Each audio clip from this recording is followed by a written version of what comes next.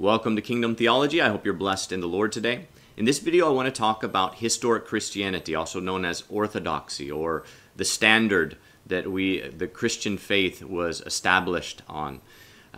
When I mention orthodoxy, I've mentioned it in quite a few of my videos because it's very helpful as we study theology to understand what orthodoxy is. But as I mentioned it, a lot of times people will maybe think that I'm talking about Eastern Orthodoxy, the religion. You know, there's Roman Catholicism in the West and Eastern Orthodoxy in the East. I'm not talking anything about that. I believe that that is way off, heretical, and idolatrous in many ways, and so it doesn't have anything to do with that. It has basically to do with the teaching of the early church, particularly the first few hundred years of the church, the consensus that they had, the beliefs that they had. And so I want to talk today about how it's useful for us to understand orthodoxy and to be guided by orthodoxy. Now, I don't mean that orthodoxy and the teaching of the early church is equal to Scripture, by no means, and I'll give some examples of how the early church was off in some areas. But it is helpful to us to be able to have the understanding of what the early Christians believed about Christianity, what they had received from the apostles, and what they continue to walk in, and whether they were in North Africa or they were in Europe or they were in the Middle East, that they had a consensus on certain matters. And understanding that consensus can help us as we work through different theologies, because we're 2,000 years later after Christ, and there's been a lot of different ideas, a lot of different concepts, philosophies, theologies that have come up, and it's kind of like we're kind of left to kind of either choose one tradition and just follow it. You know, we either just become Calvinist or we become Lutheran, you know, or we become Baptist with its kind of mix, or whatever we become, and then we just got to fall in line with that. But if we want to really wrestle with the Scriptures and wrestle with what the teaching of the Scripture is, then we're going to have to face a lot of different theological issues. And in doing that, sometimes we can imagine that it's just us, our mind, the context of Scripture, and just praying and hoping that we get it right. But there's more to that. I found in my own life that going back and appealing to orthodoxy can help me kind of limit the scope of what I need to even consider. Because there's some things out there that just don't really need to be considered. They're not actually valid options on the theological market. And so I want to talk through this, and I want to go kind of in depth to this and help us to understand how to use orthodoxy. I want to talk about what it is, what the benefits of it are. I want to talk about what the limitations of it are and what the dangers of it are, because there are certain dangers that when people jump into the readings of the early church, there's certain dangers that I have seen people go into and that I was tempted to go into myself. And so we need to think clearly about these issues. And so I just want to share practically on these matters. So the first thing, let's go ahead and look at 2 Timothy chapter 2. 2 Timothy chapter 2. Actually, before that, let me share my testimony on this issue. You know, if you found this channel, maybe the reason you found this channel is because of my teaching on Calvinism, my going through those issues. I have a long playlist on Calvinism, like 70, 80 videos. And so when you go through that, maybe that's why you came here. Well, originally, the reason I discovered orthodoxy was because of Calvinism. It was around 2011, maybe 2011, 2012, something like that, where I was writing a book against Calvinism.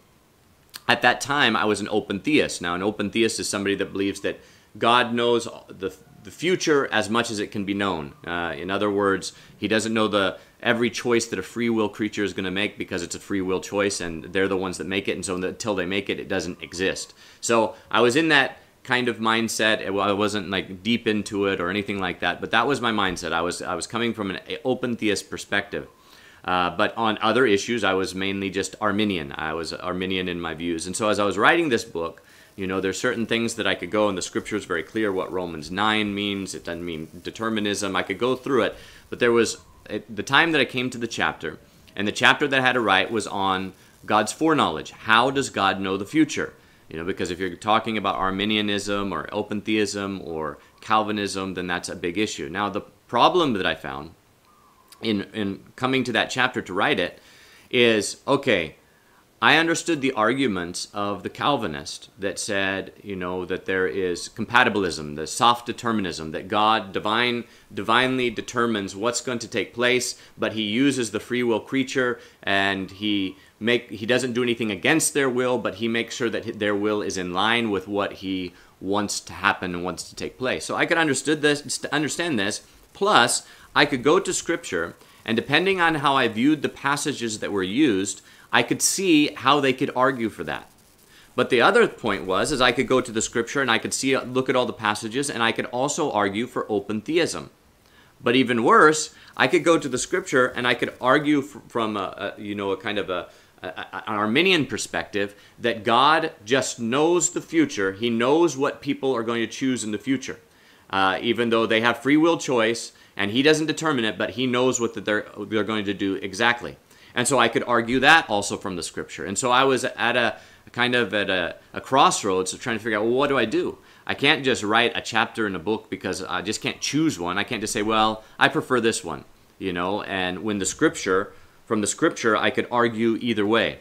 So I had to make a decision. And so at that point, I stopped writing the book because I was like, well, I can't write a chapter just based on my own presumptions or my own, inclinations. I need to know what the Word of God is teaching. And I could not discern it. I could kind of in my heart say like, yeah, well, I believe it's this way because of God's character and all those things. I could make a decision, but I couldn't have anything that would give me a solid ability to be able to know for sure that that's what the Scripture was teaching, at least not enough to be able to teach it to others and count it as true. So in that season, God, as I stopped writing the book, God just, I don't even remember exactly how, I was just looking for, what the answer to that was, and I ended up reading some books and got into the place where I was reading about the early church. And as I was reading the early church, and I was reading about the early church and their writings, I came to understand like, oh, it's important for me to understand what they said, and if they agreed on something, then I should just submit to that in general. Unless something in the Scripture is very clearly against what they're teaching, then I should at least welcome their paradigm. I should welcome their understanding of the Christian faith, because they're the ones that were dying for it. They're the ones that were going to the lions for it. So I should be, at least take seriously what they were writing, even though the early church writings are much different than what I was used to in, kind of Protestant thinking and in, kind of Reformed ideas. They word things differently. They speak in a different way. They're coming from a whole different perspective. And so I thought I need to take this very seriously. And of course, as I went into it, then I found that, okay, on the question that I was asking about the foreknowledge of God, they were utterly clear. There was a complete consensus that human beings were genuinely free, that they had a freedom to choose A and B, as they'd say in the kind of the more philosophical debates, that it was a libertarian free will, that man was genuinely free to choose A or B, that it wasn't something that God ordained what they were going to choose by choosing what they were going to will and all that kind of stuff. It was very clear that they had freedom of will, and it was very clear that God knew the future totally. He wasn't just kind of generally knowing what was going to happen. He knew the exact details of what every person was ever going to choose. And so this was a big argument that they had. Those in the early church were often fighting with the Gnostics and arguing with those, the Greeks that had Stoicism and that had this kind of fatalistic and deterministic mindset. And so they argued that if a man doesn't have free will to choose good or evil, then that means that he is not accountable for what he does. And so the judgment and the justice of God stands on it. So it sounds like a very Arminian argument. But it wasn't Arminian, it was orthodoxy. The orthodox view was that man was free and that God perfectly knows the future. So open theism was out for me. And Calvinism, was never really an option for me because I didn't think that it was true according to the character of God. But the early church helped me to clarify that and say, no, what I'm believing here is not just my own opinion or my own perspective, but it's orthodoxy. It's the standard. It's historic Christianity. And so that was kind of how I came to this. But let's go ahead and run into or look at what the logic of it is. Let's go to 2 Timothy chapter 2, starting in verse 1. So you, my son, be strong in the grace that is in Christ Jesus. Share the things that you have heard from me in the presence of many witnesses with faithful men who will be able to teach others also. So this is something very important when we consider the early church. And by the early church, I'm meaning until about 300 AD, up to the time of the Council of Nicaea when Constantine got involved. And with all that, everything kind of shifted. It became more of a state church. They began to persecute unbelievers. They began to persecute heretics like Arius, and anybody that they counted as a heretic, they would begin to use the power of the sword to be able to persecute. Before this, the early Christians were dying, being slaughtered.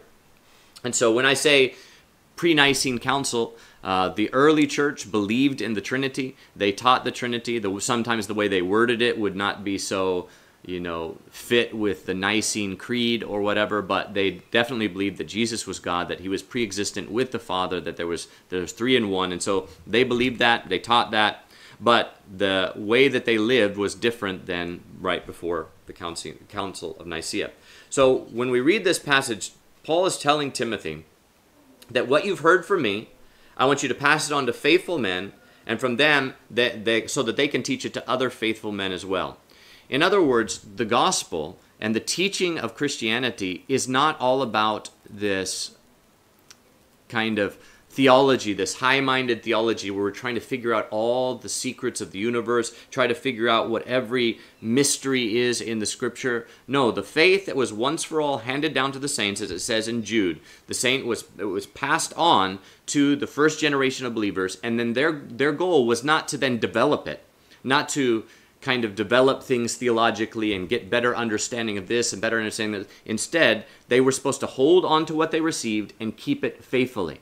So this is a lot different than the way people do theology now. They're kind of like experimenting. They're thinking, oh, maybe the answer to this strange question is with this, and if I tie this verse with this verse, then I can make it, and they're kind of building stuff up. A good example of this is if you look at the Westminster Confession of Faith.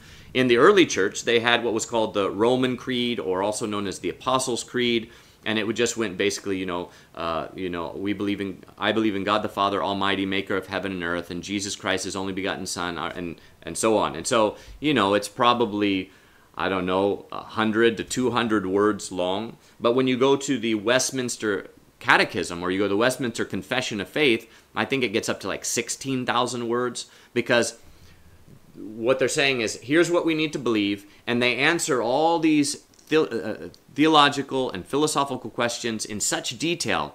And you think, well, how can they answer all these things? Yes, they use verses for them, but they're building this whole system.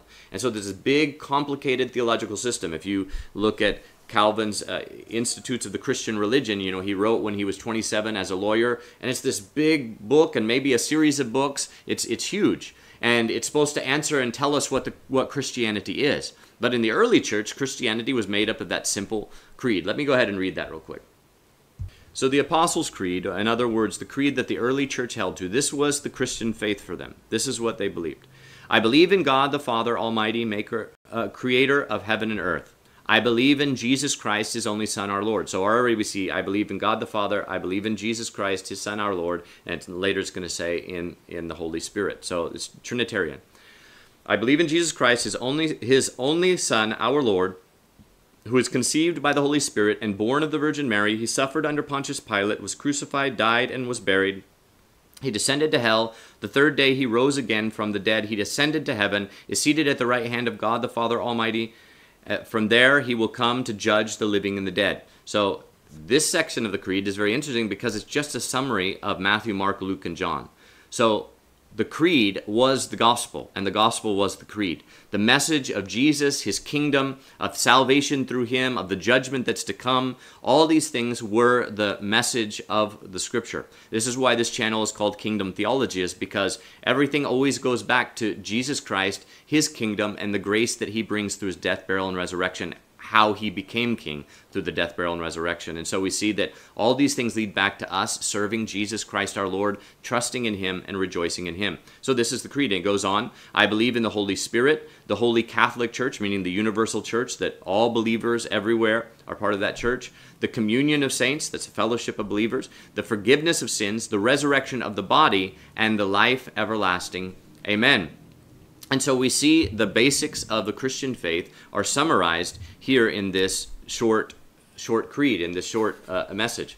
But later generations, they became more complicated in what they said because they got involved in systematic theology to a degree that was kind of inventive, creative, trying to discover all the mysteries. But here, Paul is saying that, look, what you've received from me, don't add to it, don't develop it, don't let it evolve. Instead, hold on to it and give it, as I've given it to you, to faithful men who will then be able to teach other faithful men. So when you read the early church writings, what you'll notice is that they were just trying to stick to what they were taught. They weren't trying to develop things. Now, eventually some men did, men like Origen, they would start developing other ideas. They'd start questioning certain things. That would be like around in the 200 AD, somewhere around there. So Origen would write something like that, maybe 260 AD, not quite sure. But even then, one of the best summaries of what the early church taught was in the preface that he had to his Principles. He had a book called Principles, or the Beginning Principles, or something like that. But in his preface, he went ahead and said this. He said, look, the church has always taught the same thing, and he listed some things and kind of went through the Apostles' Creed, but in more detail. And he talked about free will. He talked about the fact that we don't obey Sabbath. We don't, we're not Judaizers. He talked about all those things. Those were the universal teaching of the church in the early years. But then he says, but now in this book, I'm going to develop some things and I'm going to search into some mysteries, but these are just my ideas. And so he's kind of the one that started this idea of theology, in a sense, instead of just basic doctrine and sticking to the faith. I reference to Jude. Let's go ahead and turn there. Jude. There's only one chapter, verse 3. Beloved, while I diligently tried to write to you of the salvation we have in common, I found it necessary to write and appeal to you to contend for the faith which was once delivered to the saints. So the faith that was handed down, that was just summarized in the Apostles' Creed, was handed down to the believers. In fact, the scripture was given to us by the early church whenever they started to see that there was a lot of different sects rising up, a lot of different heresies were kind of coming in and saying that they were teaching the teachings of the apostles and they were lying, especially Gnosticism. And so the early church said, wait a second, all the apostles are dead, and even those that know them are dying off. We better gather together the New Testament writings, and we better close the canon. We better say, this is the standard from now on. You can't add to this. You can't take away from this. This is the standard. So the early church gave us this canon so that we wouldn't drift away from the apostolic teaching. And so when we come to the scriptures, we have the apostolic. What is orthodoxy? Orthodoxy, or historic Christianity, is going back, and we come to the scriptures, and with the scriptures, we look at the scriptures, we understand the scriptures in the context, and we make sure that we're understanding the scriptures properly. But whenever somebody brings something that we're thinking, and they kind of bring a new paradigm, a new way of thinking about something, and they bring it in, and we say like, oh, I've never considered it that way. Example, Hebraic roots.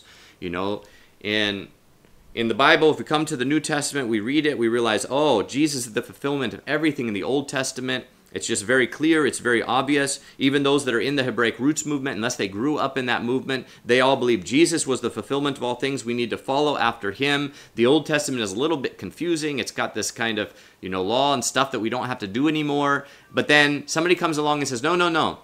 The Old Testament is the beginning of the book. We need to build on the foundation. And it was the Hebrew mindset that we need to go from, not from the Christian or the New Testament mindset. We need to start with the Old Testament and view the New Testament through the Old Testament. So they'll switch everything around. Then somebody will come to Scripture and they'll be like, well, Paul was a Jew. He did preach every Sabbath in the synagogue, so that's kind of like he's obeying the Sabbath. And Jesus always went to the synagogue, so maybe I should obey Sabbath, because after all, it says we should walk as Jesus walked. So he walked as a Jew, he went to Sabbath, not to mention he wore sandals, and so we should wear sandals, but that's beside the point. But so the mindset will come in, they'll bring in this unorthodox idea, and then it changes our paradigm about how we view the Scripture. And then that becomes dangerous, because then we have to go through and reinterpret all the Scripture, which is something like a Hebraic roots movement will do. They'll go through all the passages that were already very clear, and they'll reinterpret it. But what we should do is whenever that new idea, that new paradigm comes, we should say, wait a second. Is that what orthodoxy taught? Is that what was handed down to the saints once for all? Is that what faithful men taught other faithful men who taught other faithful men for centuries and that they agreed upon? Or is this something new that is novel, that is something heretical and off?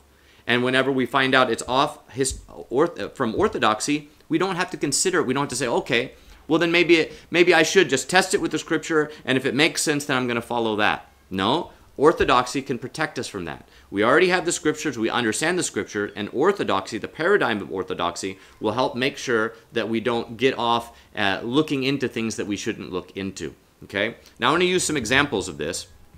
Now one other thing is when we think about the early church, most of the early writers are going to be Greek writers. So when they were writing and they were interpreting scriptures or they were referring back or quoting scriptures, they knew the language. They didn't just study it and learn Greek in seminary. That was their language, and it was a very similar culture because they were in that era. They were living near that time in the 100 AD and 200 AD. That was still a similar era in history, and so they had a closeness to the apostles and the apostles' teaching, and many of them knew somebody who knew somebody who knew somebody, one of the apostles, and so there was a closeness, there was a context that was closer than us. So a lot of times it is somewhat arrogant for us to imagine that 2,000 years later, because we go to a Baptist church, we're able to understand the Bible better than Justin Martyr, who gave his life for the gospel, who grew up speaking Greek, and who was only 100 years removed from the apostles, that we know better than he does. And so it's often we need to have a submissive heart. We need to have a humble heart when we deal with the writings of the early church. And again, I'm not saying that everything that they said was right, and we need to know how to kind of filter through some things, and we'll get to that later in this video. But just in general, we need to have a humble heart that, wait a second, there are brothers in Christ. They gave their life for the gospel. They went to the lion's den. Literally, they went and fought with lions in the arena for the gospel's sake, for the name of Jesus Christ. So we shouldn't write them off as, these primitive natives. They don't have 2,000 years of church history where we've been building this great and grand theology. No, they had the simple gospel of Jesus Christ, and we've been building on it, and we better be careful how we have been building on it. So I hope that is clear. But let's look at some examples. Okay, let's go to Colossians. So I can get to the New Testament here. Colossians, Ephesians, Philippians, Colossians. Okay, Colossians chapter 2, verse 16. Okay, now we're going to read passages, and what I want us to note is as we read them, they're very clear. They're something, if we come to the scripture, we already knew this. This was something we kind of already knew. But then it can get twisted. Okay, verse 16. Therefore, let no one judge you regarding food or drink, or in respect of the holy day, or new moon, or Sabbath days. These are a shadow of things to come, but the substance belongs to Christ. So, somebody that's been born again, they come to this, and they read this, and they're like, yeah, okay, Jesus fulfills the Old Testament. All those things in the Old Testament were just shadows. They were just types. The Sabbath, Jesus says, come to me, all who are weak and heavy laden. He is our Sabbath rest. Jesus is the point. All those things were just pictures pointing us to Jesus Christ, because Jesus said, the scriptures just point to him. And so it's very easy for us to understand this. But whenever these false theologies come in, these usurpers, basically, these strongholds come in, and they bring in these ideas, and they say, no, look at it in a different way. If you look at it in a different way, you'll see that it means something different. And so, for example, this one, those in the Hebraic roots movement will say, no, you've got it all wrong.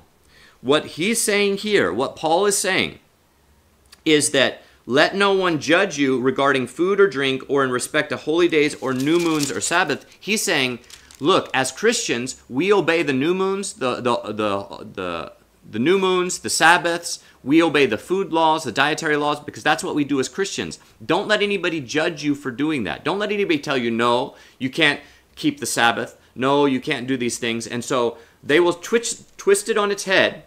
But when you read it, when you just read what it says, therefore, let no one judge you regarding food or drink, or respect of a holy day, or a new moon, or Sabbath days, it can mean what they said. It's not illogical, their interpretation. The interpretation that that's saying it's defending people who keep the Sabbath days instead of defending people who don't keep the Sabbath days, that it's a logical interpretation. And so this is the danger of heretical movements, is a lot of times they can come and focus on one issue, and in that issue, they can find a lot of verses, and once you switch your mind about how that verse should be interpreted, what perspective you should come at it, what paradigm you use to read it, then it flips everything, and you're like, well, that makes sense.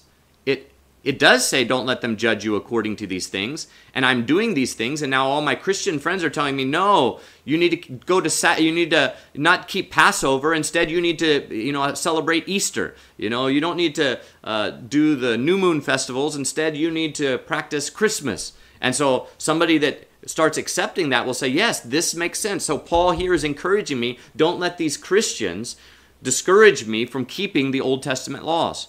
And so we see that is easy to switch the meaning of a scripture and it still be logical. This is where orthodoxy comes in, because we say, wait a second, is that what the early church believed?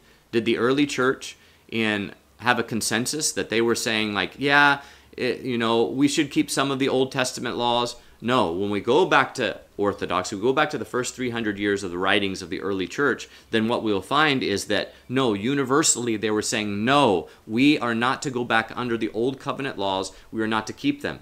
This is why those in the Hebraic roots movement will say, they were off. They were against, and they will make up some, conspiracy theory that they were just trying to switch things and change around. And Constantine came along and he changed the worship from Saturday to Sunday, and they'll make all these conspiracies, which will then enforce the idea and the heresy that we come to the scripture and look and read this verse and say, oh yeah, see, I can keep the Sabbaths, and all these Christian people who are telling me not to do it, they are wrong. And so we see that the paradigm of the early church helps us. Let's look at another example if we go to Hebrews chapter 3. Start verse 6. But Christ is faithful over God's house as a son, whose house we are, if we hold fast the confidence and the rejoicing of our hope firm to the end. So this seems to be saying very clearly, and if we come to it from a Christian perspective, we're born again, and we come to this to say, okay, we're part of God's house, and if we hold fast our confidence, if we keep trusting in Jesus Christ, rejoicing to the end, then we will really be counted as God's family. It says the same thing in verse 14. For we have become partakers of Christ if we hold the beginning of our confidence firmly to the end. So, as long as I keep walking with Jesus Christ, I will be a partaker of Christ. Okay, that's all very clear, that's all very orthodox, it's all very Christian, that we must endure in faith, that we must endure to the end to be saved. But then, the doctrines of Augustine, or actually Augustine didn't believe this, but the doctrines of Calvin in the 16th century will come and say, no, there's a doctrine called the perseverance of the saints. The perseverance of the saints says that if you were unconditionally elected by God, you were chosen by Him, and He drew you to Jesus Christ, and you were born again, you are definitely going to go to heaven no matter what. Now it's true, you must live in holiness, you must continue to walk in holiness all the way to the end, you must endure to the end to be saved, but God will cause you to persevere. The perseverance of the saints, He will supernaturally guide you and make sure that you endure to the end. There is no way that you can turn away if you are a true believer. And that's what this verse is saying, they will say. They'll say, but if Christ is faithful over God's house as a son, whose house we are, we're presently His house, if we hold fast the confidence and the rejoicing of our hope firm to the end. So, at the end, if we held our confidence firm to the end, then that means we were really saved. If we don't hold our confidence firm to the end, that means we were never truly part of His house. As it says in verse 14, for we have become partakers of Christ if we hold the beginning of our confidence firmly to the end. So, if I endure to the end, that will prove that I was always a partaker of Christ.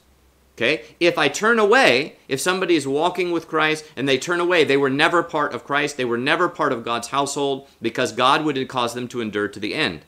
And when we read it that way, for we have become partakers of Christ, right now we're partakers of Christ, if we hold our beginning confidence firmly to the end, and if we don't, that means we were never partakers of Christ, that also makes sense. But if we go back to the early church, if we go back to the writings of orthodoxy and the teachings of historical Christianity, is that how they viewed Christianity, that somebody that's born again is going to stay born again all the way to the end and they're going to endure in holiness no matter what? Or is this like orthodoxy teaches, this is a warning that we become partakers of Christ if we enter the end, we shall be saved. But if we turn back, even though we were walking with Him at one point, even though we were in the kingdom at one point, we turn back, then we will not be fit for the kingdom of God. So in the early church, the universal teaching, beyond all doubt, is that people can turn away from the faith. They can make shipwreck of the faith. They were true believers. They were born again. They turn away from God, and then God rejects them because He denies those who deny him, and he's not pleased with those that shrink back in faith. And so, often, again, those that are at least educated in the early church writings, among Calvinists, will say, yeah, the early church quickly went off. They quickly went off from Augustine's faith. They quickly went off from, Calvin's faith, but now we have Augustine, we have Calvin, and they point us back to Paul, and through them we can understand what Paul really meant. So the early church didn't understand Paul's writings, but we do. And so, again, they have to throw out orthodoxy and historical Christianity to be able to hold to their new doctrine. Now, as I use these examples, there is certainly different levels of heretical teaching. This idea of determinism, of eternal security, that is held by those in the Calvinist camp is heretical. Heretical in the sense that it's novel, it's new. Perseverance of the Saints was not even created with Augustine. It was created with John Calvin in the 16th century. It's brand new. It's not historical Christianity. It's not orthodox. But when we say that, it's not an emotional appeal. It's not a blame game of like, oh, see, now you're a heretic, you're out of the kingdom, all these Calvinists are not believers, and George Whitefield and Charles Spurgeon, what wicked men. No, not saying like that at all. Because their ideas are unorthodox, but they walked with the Lord. We're saved by Jesus Christ. We're not saved by holding all the right ideas in our mind. The danger of heretical teaching is whenever it leads us astray. If somebody believes this to a degree that, oh, I'm being tempted by sin right now, but it's okay, I'm one of God's elect, and so even if I fall into sin, I'm not too afraid of it because God will bring me back, and they fall into sin, they stay in sin, and they go to hell. That's a danger. And so there's a danger to that. But as long as people don't go to those routes, as long as they don't believe those things and go to those extremes, then that means they're not walking away from Christ. Somebody in the Hebraic roots movement might say, yeah, I feel in my heart I need to keep the Sabbath, I need to do these things, but I don't cut myself off from other believers. I believe that they are also saved because they trust in Jesus Christ. So that person is trusting in Jesus for salvation, not trusting in the law for salvation. But somebody says, no, if you reject the law of Moses, you're rejecting Christ and you're not loving him and you're not trusting him. They're trusting in the law, not trusting in Jesus Christ. And it's only through Jesus Christ that we can be saved. So it's not the ideas. It's not just having the wrong concept in our brain, because we've all, at this moment, got wrong concepts, but we're trusting to Jesus. That is the key. Let's go to another. Looking at examples of trying to understand why or how it is helpful that we have these understandings of orthodoxy. In Matthew chapter 25,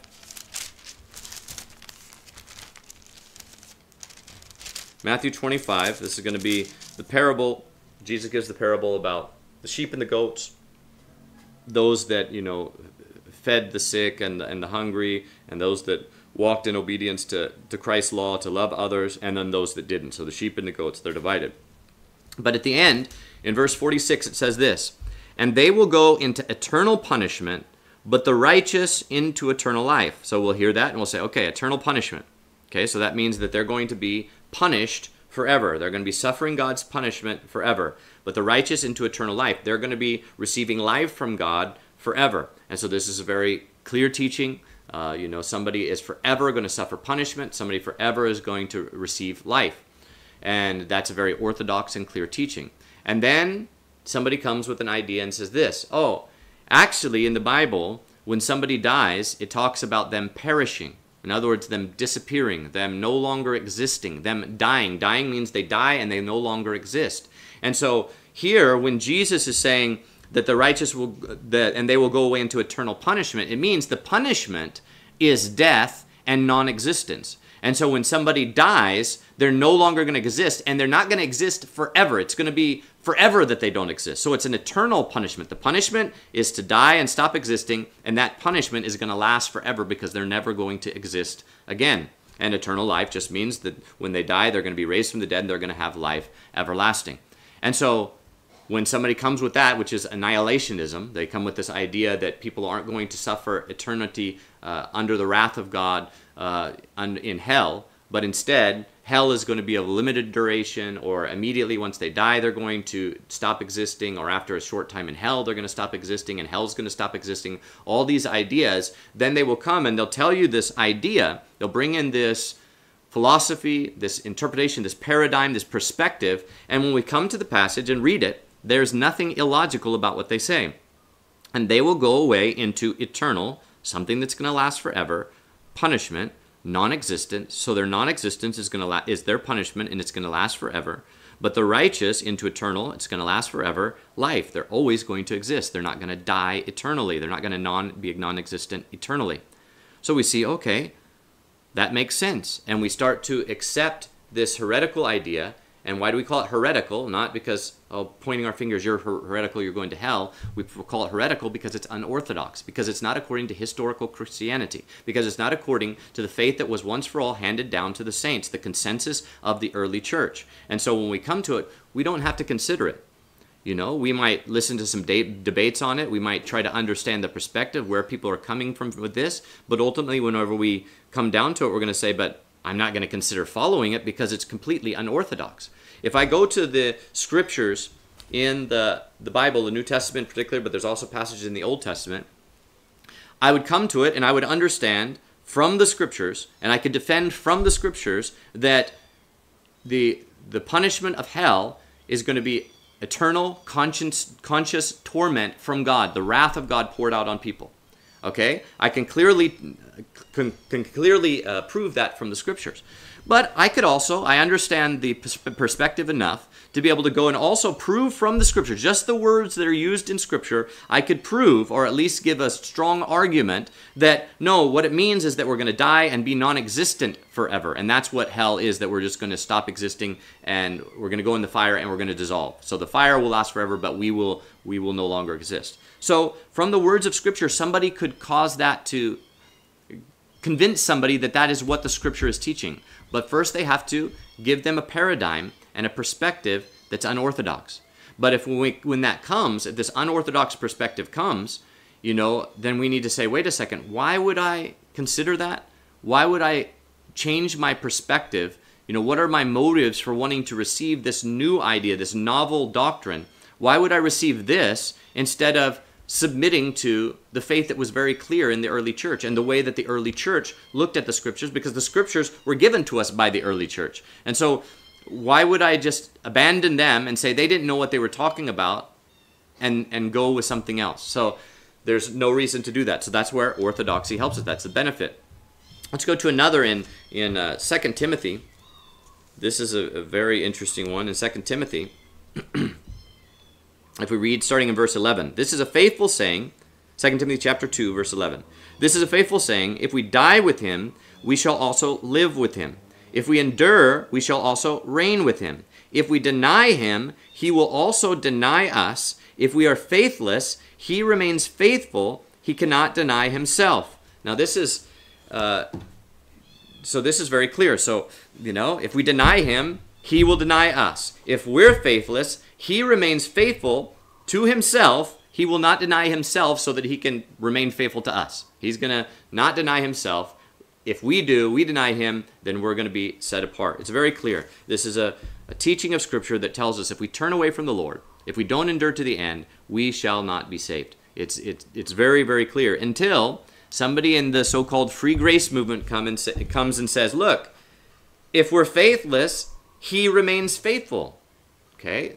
He remains faithful to us because, because he's just faithful, even though we're faithless. Because, yeah, we're all faithless, we're all sinners, we're all, it doesn't depend on us. It's not by works, it's by grace. It's not by us continuing in faith. That would just be another work. No. It's just so they'll say that, and we'll say, but wait a second. We see in the passage it says, if we are faithless, he remains faithful. He cannot deny himself. It's not talking about him being faithful to us. It's talking about him being faithful to himself. And so then maybe they will say, okay, let me go back and think this through. And so the best one that I've heard is from those that they mix free grace with dispensationalism. And so I heard one guy answer this, and he said this. He said, it's very clear. If we die with him, we shall also live with him. If we endure with him, we shall also reign with him. So this is talking about the kingdom, the millennial kingdom, reigning with him. If we deny him, he will also deny us. That means if we deny him, we're not going to be reigning with him in the millennial kingdom. Yes, we'll go to heaven, but we're not going to be reigning with him in the millennial kingdom. If we are faithless, he remains faithful. He cannot deny himself. So we're not going to get rewards in the millennial kingdom. We're not going to be ruling and reigning with him. Yes, we're going to heaven because it's by grace through faith, and it's not of works. As long as you believed one time, you're safe forever, no matter what happens. Complete eternal security, even if you become unbelieving, if you deny Jesus Christ, no matter what you do, you become a Judas. As long as you really believed at one time, you are going to heaven, but you won't reign with him in his millennial kingdom. And so they'll mix it in. And then when you go back to it, and if you accept all that, if you accept this idea of different judgments for going into the kingdom, different judgments for eternal life, if you accept all this, this unorthodox teaching, and you come back and you read, if we deny him, he will deny us. If we are faithless, he remains faithful. Yeah, so we won't rule with him in the kingdom. It makes sense. It's logical. So just because we can make it logical doesn't mean that's what was meant when it was written. Just because we can twist the perspective that we come at the scriptures with doesn't mean that that's solid. So what is a way that we can know that we're coming to the scriptures rightly? Well, scripturally speaking, first of all, we need to have the Spirit of God. The Spirit of God leads us into all truth. But also we need to come like looking at and trying to understand what is the teaching of the context, what is the passage saying, what is, the author saying, what is some of the other things the author said elsewhere, what's the New Testament as a whole saying, what's the Old Testament and New Testament saying, and we get a big picture. That's how we come to understand the scripture. But even when we do that, then still somebody could bring us back, but yes, this verse, couldn't it also mean that we're not going to enter the kingdom? If we just take this verse alone, couldn't it mean that? Well, yes, it could, unless we go back to orthodoxy and we understand, no, orthodoxy would forbid that understanding. They would, when we go back to orthodoxy, we understand that no, men could fall away from the faith and they would be punished. Even though they were once a believer, they were going to be punished in eternal hell and separated from God, not just cast out of a millennial kingdom. They're going to be cast out away from God's presence. God's going to say, I never knew you. He's going to completely disown them, cast them away forever. And so we understand from orthodoxy, yeah, their interpretation makes sense if you believe all their presuppositions and all their ideas, but it's not orthodox. It's not historic Christianity. And so that can guard us and keep us from falling into these errors like the so-called free grace movement.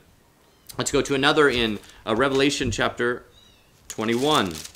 I hope we're getting some concept to understand that it's not just us coming to a verse and making sure it makes sense. There's more to it, even if we come to the verse and it seems to fit with the entirety of Scripture, because these systems, things like Hebraic roots, Calvinism to a lesser degree. I don't put Calvinism in the same, error category as Hebraic roots, or free grace. It's definitely in that same category with Hebraic roots. The two most dangerous, heresies or dangerous systems in our day are going to be Hebraic roots and the so-called free grace movement. But again, people can be in those movements and not take them to the extremes and not perish just because they have the wrong concept of something. But my point was, what was my point? My point was that people can come and they can reinterpret a scripture, but they can also reinterpret the whole of Scripture. If you go to look into the Hebraic roots movement, you'll find out that they've got a whole system. There's going to be very few passages that you're going to come to that they haven't thought through and reworked to be able to get it to fit in with their paradigm and their unorthodox perspective. Let's go to Revelation chapter 22. Let's see here. Verse 17. The Spirit and the bride say, come. Let him who hears say, come. Let him who is thirsty come. Let him who desires take the water of life freely. So here the Bible is clearly saying that everyone is truly invited, and anybody who desires to drink of the water of life can freely come and take it. In other words, salvation is for everyone. Jesus died for everyone. Salvation has been prepared for everyone. They're all invited to the wedding feast. It depends on their choice. Do they want to come or do they not want to come? Do they respond to the gospel message or do they reject the gospel message? They can all come. This is the plain teaching of this verse.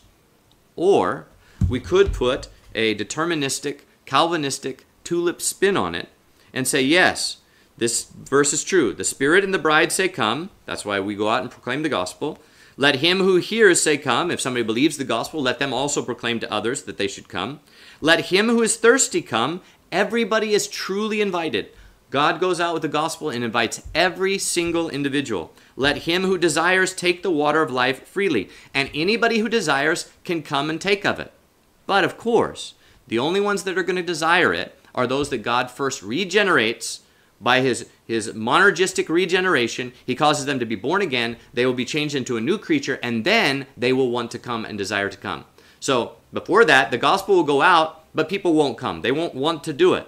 But whenever God changes their heart, then they will want to come, and then they can come. So the invitation is for everybody, but only those that God monergistically changes in their heart, gives them a new spirit first. Then they will believe, they will repent, and they will come to Jesus Christ. So let's look at that verse. Is that logical? The Spirit and the bride say, come. Let him who hears say, come. Let him who is thirsty come. Let him who desires take the water of life. There's nothing illogical in that interpretation.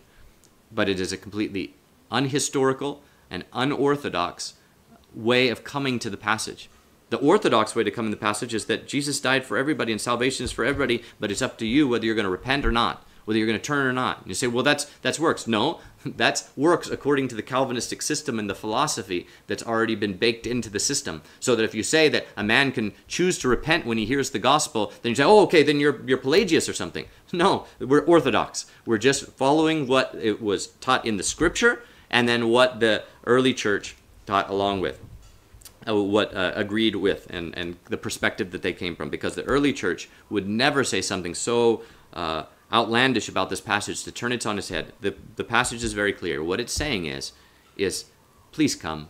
God is calling out to every man, be reconciled to God through Jesus Christ. This is the call and the invitation of God. Okay, so I want to see that's the benefit of orthodoxy, is that it'll keep us from even taking seriously. We won't take many parts of Calvinism, the unique parts that were created by John Calvin and some by Augustine. We won't take those things as valid because they're completely unorthodox. They weren't invented until some of them in the 5th century with Augustine, the others in the 16th century, like Perseverance of the Saints with Calvin. And so we'll say, well, no, that's just not historic Christianity. But even more important, we'll take things like the Hebraic roots movement, we'll take things like annihilationism, we'll take things like the so-called free grace movement, and we'll say, wait, these doctrines that they're bringing in, these are novel and new doctrines. They're a totally new interpretation on the scripture, and it's a totally different paradigm, a totally different lens that they're looking through. So they're not just changing a few words here and there, they're giving us a whole paradigm shift so that when we come to the scripture, we see it as they want us to see it. That is very, very dangerous. And orthodoxy, or historic Christianity, the consensus of the early church, can help us in that. Now in closing, let me give a couple things here. Okay, first, there's limitations to orthodoxy. Orthodoxy is not scripture. The early church writings are not scripture. They are not the standard, the canon, the standard for our life and teaching. And so we can't consider them that way. They were not always in agreement, and they were not always biblical. For example, the early writers, the first, maybe 100 years, they seemed to point to, when they did mention baptism, they kind of made it clear that baptism was for believers. For example, Justin Martyr said that we were born the first time without choice whenever we came from our mother's womb, but we were born the second time, born again through baptism. We were born again, and by doing that, by choice, we were born again.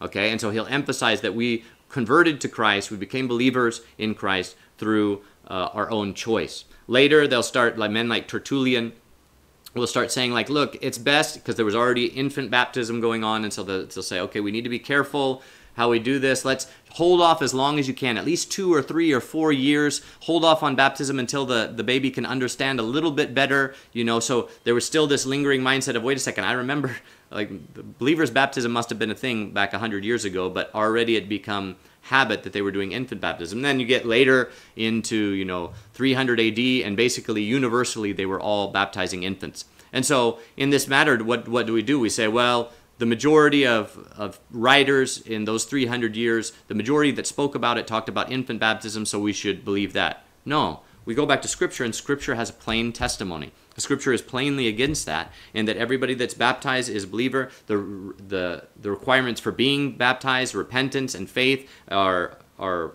focused on means that you have to repent, you have to believe. Now, in the Reformation, they made up all kinds of weird things, like when somebody baptizes you as a baby, you have faith, even you don't hear the word and understand it. They have all these ways of getting around it, but the Scripture is plain that we don't baptize babies, but we baptize those that repent and believe. Okay? And then other things like that are even more clear from the beginning, that they had a consensus. The consensus of the early church, of all that I have read when they mention it, they will always mention that somebody should wait to be baptized. At least in the Didache. A Didache was a kind of like a church manual, and it was given around 100 AD. So this was very close to the beginning. And in that manual, it said that somebody, to be baptized, they must first fast for 3 days. They must fast for 3 days and before they get baptized. And then after fasting for 3 days, then they can be baptized. So they would say you have to wait at least 3 days. Now, it's important to note that that means the Didache was saying that it has to be somebody that is choosing to be baptized, not an infant. But the point is that they were saying to wait for 3 days. Later, it eventually became custom that they would wait like at least a year, sometimes 2 years, that they would be trained first. They would be given instruction, make sure that the person was really wanting to walk with Christ before they got baptized. And they would often only baptize people like on Easter. And that just kind of became the ritual and the pattern. This is clearly unbiblical because every time in the book of Acts when somebody believed, repented and believed, immediately they were baptized. The Philippian jailer in Acts chapter 16, when he heard the message, the word of the Lord, then he was baptized that night, him and his family. All the people that heard the word and believed it, they rejoiced and they were baptized. And so we see that it's not something that we put off until later. So baptism is not supposed to be put off until later. That's not, we don't go to the early church and say, well, see, the early church agreed on that, and so we believe it. No, if it's unbiblical, if it's clearly against Scripture, like clearly against the teaching of Scripture, then we don't follow their perspective. They're not the Scripture. They're not without fault, okay? The last thing I want to point and touch on is the fact of the danger of orthodoxy. What I've seen throughout the years as people get going towards, that they start reading the early church writings and they start reading, then they start to think, okay, yeah, I need to go and submit to the orthodoxy. And they make the first error in that they say that whatever the early church says, then I'm going to go with that. But there becomes another error that kind of starts to creep in.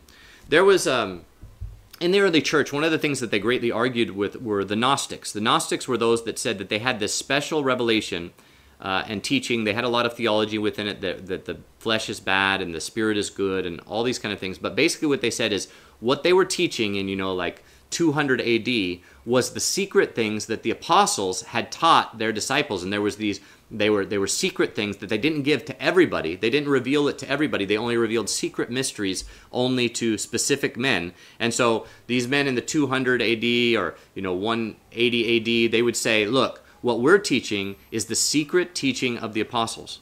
So the argument for that, men like Irenaeus, who fought diligently against the Gnostics in like 160 AD in his long book Against Heresies, he wrote to them, or his argument against them was this: look, we can go back and we can list to you the names of the different bishops. For example, the bishops in Rome, the bishops in Antioch, in the different places. We can list to you who was a bishop in this, and we can give you the list of people. And so all of those taught the same thing that we teach today.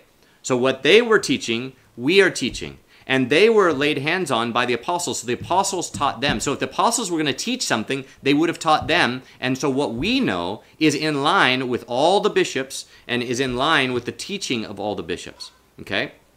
So this was their argument. They were basically saying that our teaching goes all the way back to the beginning. But what happens is, where does Roman Catholicism and even Eastern Orthodoxy, where do they come from? They come from an argument like that. They come from an argument that says, look, as long as we have an organization and our organization can mark out all the people that go back to the beginning, then that means our organization is true. See, we can go from, the present Pope, and we can go to the other Bishop of Rome, Bishop of Rome, Bishop of Rome, all the way back to the first Bishop of Rome, all the way back to Peter in Rome. We can go all the way back and we can trace our line. And since our organization has that direct line of organization, then we are the true church. That is not the argument the early church was making. The early church was making the argument that because it had only been 150 or 100 years, they knew the names of all the bishops and they knew what they taught and they were teaching the same thing. So the argument of Irenaeus was that we are teaching the same thing that has been taught from the apostles and the disciples of the apostles from the beginning. That's why we know what we're saying is true, and yours is a new and novel doctrine. It's something brand new that you have invented, and you are saying the apostles taught it, but they did not. We prove it because we go back to the apostles. So the argument is different, but a lot of times when people get involved in reading the early church, they start getting too committed to tradition. They start getting too committed to, what the early church taught. Basically, they say, well, the early church is basically on par with the scriptures. And so since the early church had certain traditions, and now, the Catholic Church has certain traditions, since they baptized babies and they believe that if somebody's baptized, then they're automatically born again and they're already automatically regenerated and become part of the kingdom of God. Well, since they teach that, then I need to become a Roman Catholic because they have the line of bishops. They teach the same thing about baptism as some of these men taught. And so I need to follow that. And so people will go astray from the scriptures because they'll put orthodoxy at too high of a place. Orthodoxy is meant only to be a helpful paradigm, something that can help guide us in matters that come up, and we go back and we say, wait a second, is this really new, or is this something that's been taught in the church in historical Christianity? And we can go back and we can say, wait, the consensus of the early church was completely against this idea, and in the scripture we could go either way with it, and so I'm going to go with what the early church taught. I'm not going to go against that. And so we use it to help us. We don't use it as the foundation of our faith. The foundation of our faith is the scripture that was given to us by the early church and that cannot be added to nor taken away. It's the New Testament canon. And we go to that. That is the inspired word of God. But when we think of the disciples that received the disciples of the apostles and their disciples, when they all agreed on something and they had the same perspective on the New Testament teaching, then unless the New Testament is really against it, we should stick with what they say. And so I hope that's helpful, that if you do start reading the early church, that you don't flip out and jump into Eastern Orthodoxy or into Roman Catholicism, because those lead into idolatry and worshiping icons and praying to dead people, which is necromancy and all these kind of things. We don't want to go that route. And so we need to stick to the plain teaching of Scripture. And this is where, if you've visited this channel very well, this is why I'm in, my ideas and my thoughts, or my perspective is coming from an Anabaptist perspective. In the Reformation, there was the magisterial reformers, men like Luther and Calvin, that had all these high theologies. They had mixed religion and politics. They persecuted their enemies through the power of the state. They did all these things. And then there were the Anabaptists, men who believed that, no, we need to baptize those that repent and believe, and we need to not take the power of the sword. We need to not persecute our enemies. We just need to preach the word of God, and we need to live in simplicity, in holiness, in righteousness, and walk in faith in Jesus Christ, trusting Him, not going after the idolatries of the Roman Catholics or after the political ambitions and the high philosophies of the magisterial Reformation, but we need to stick to the simple scriptures and a simple Christian life. And so that's where the perspective I'm coming from, and that they line up very well with the early church teachings. And so that's where I take my stand.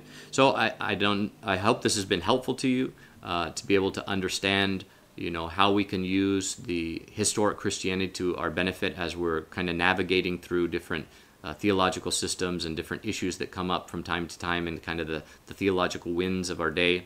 And so I hope this has been helpful to you. If it has been helpful, then go ahead and like and share it to somebody else that might find it helpful. That kind of helps the algorithm get going to kind of share it with more people. And if you haven't subscribed and you're interested in more, theology that's focused on discipleship, it has the goal of leading people to a trusting, loving, rejoicing, obedient life with Jesus Christ and clinging to Him, and not to a lot of high philosophies, but to the simplicity of Scripture and to walking with Him. If you're interested in knowing that and you haven't subscribed, go ahead and subscribe. And we have teachings at least 3 days a week at this point, and sometimes more. And so I hope you'll find it helpful. Okay, God bless.